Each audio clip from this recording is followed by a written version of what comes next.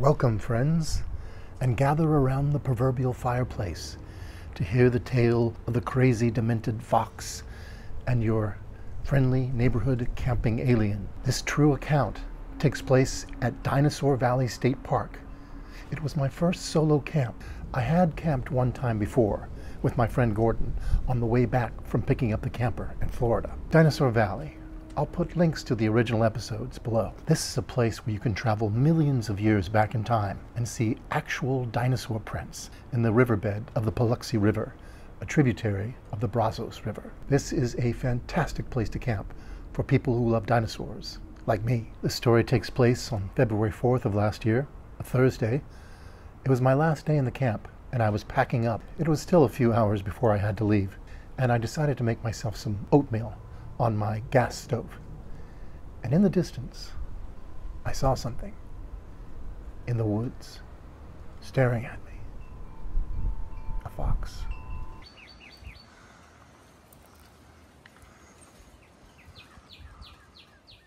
His adorable exterior belying his true nature, something catawampus and twisted. I wanna buy a Winnebago and get out of here to where the weather is clear. We'll take some coffee and some... There he is. Oh, sure. He's tiny. He couldn't possibly take down and eat a large 6'3" alien. What's he eating? What is he eating? There's something in his mouth, something that doesn't quite agree with him.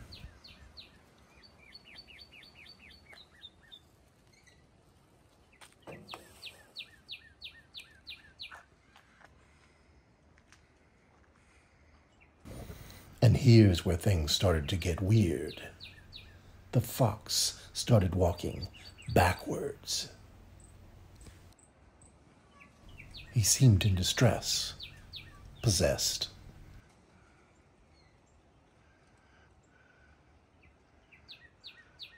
And then he started to move toward me before he ran off. Maybe that was the last I'd see of Mr. Fox. I was hoping he would just move on, but just 2 minutes later, as I was making my breakfast, there he was.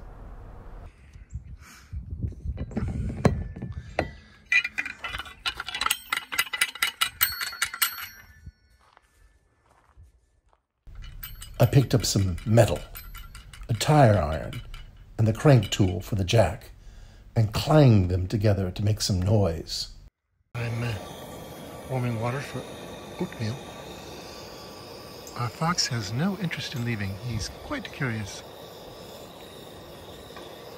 Ah, birds. 2 different types of birds.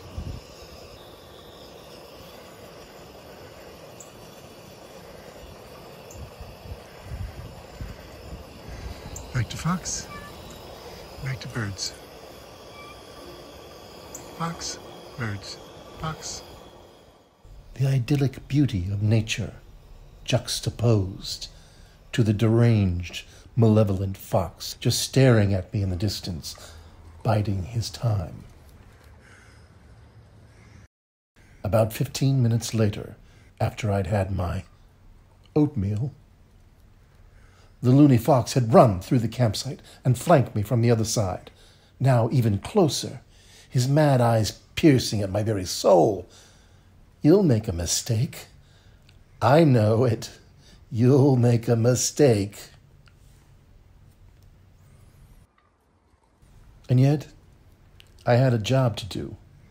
My noon departure time was approaching. I had to break down my camp. Imagine if that guy was a bear or a bobcat. I would be doing this post from inside my vehicle. I'm wondering if this guy is ill. He's doing the backwards walk a bunch of times.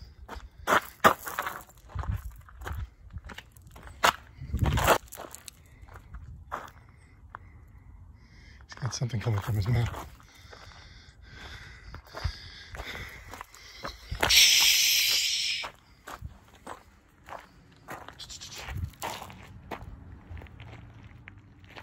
Please excuse the camera work, my friends. I was inspired by a movie I saw recently called The Blair Witch Project.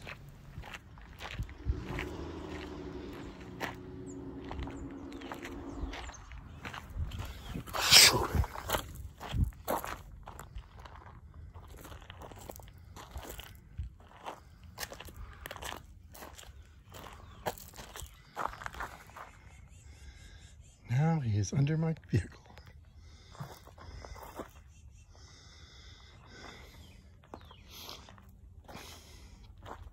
Hopefully he is not a rabbit. Get out of here! Come on, get out of here! Despite all my clanging and shooing noises, Mr. Mad Fox had reached his destination, which was, of course, to be under my vehicle. Well played, Mr. Fox. The one place where he could keep an eye on me, but I could not see him. At least, not easily. Only if I got down on my knees and, you know, the concrete, the pebbles, tender knees. The ground is very far down. But his mission was clear, obviously, to keep me paranoid while I was breaking down camp. Keep me thinking about him nipping at my ankles and giving me his rabies. Honestly, I did feel bad for Mr. Fox. Obviously, he was off. And I did tell the park ranger about him as I was leaving. Hopefully, he's okay. Okay, let's just check over the campsite. Clean. That wire hanger was there before, so that was helpful to me. I'm going to leave it. Fox, check. Under the driver's side seat, check. Clean. Took the stabilizers and back up. My anti-fox noise tool. I continued with my work to get the camper ready for travel. This was my first solo, so I wanted to make sure I didn't forget anything. But Bonkers McFurryface was making it really difficult to remember all my tasks. Hopefully when I turn the engine on and rev it a little bit, he'll get the idea. I think I've got everything taken care of. I feel a little frazzled just because of the fox thing. Like I haven't been paying attention close enough, but doesn't mean I can't look over things one more time.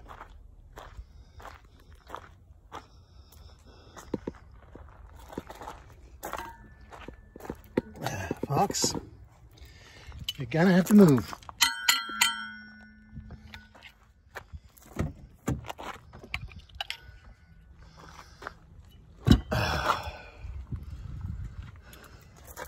He is not moving.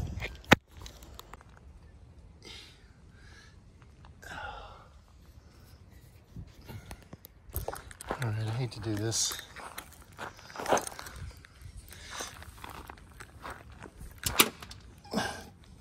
Did not make a bit of difference.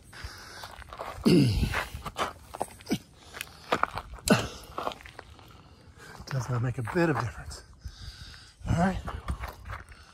We're just climbing in the car and taking off.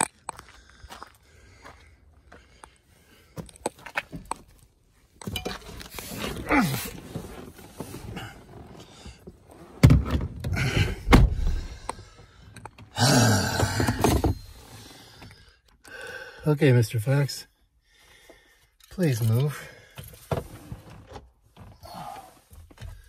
Please move.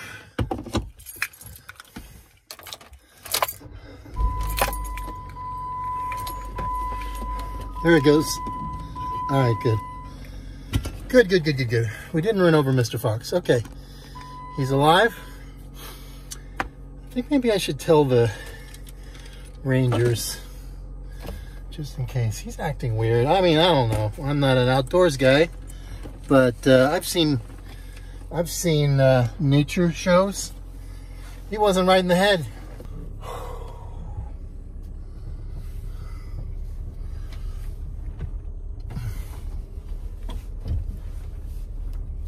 All right, so I'm taking off. I just told the guys at the ranger station. They said they informed the game warden and the fox had been taken care of. They were already aware of it. but I just saw him 5 minutes ago. So, taken care of. I guess they mean future tense. Okay. Thankfully, I made it out of that harrowing ordeal in one piece. I may have exaggerated the danger of the fox, just a little. But I was worried about him nipping at my ankles and perhaps giving me some disease. Anyway, thanks for joining my story today, humans and Gugu-Gee-ans.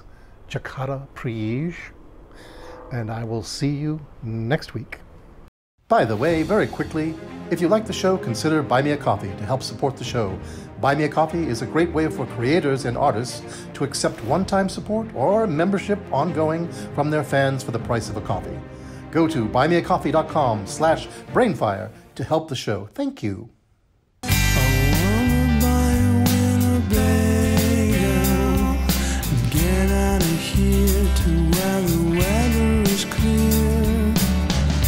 Take some coffee and some bagels and get out of here to where the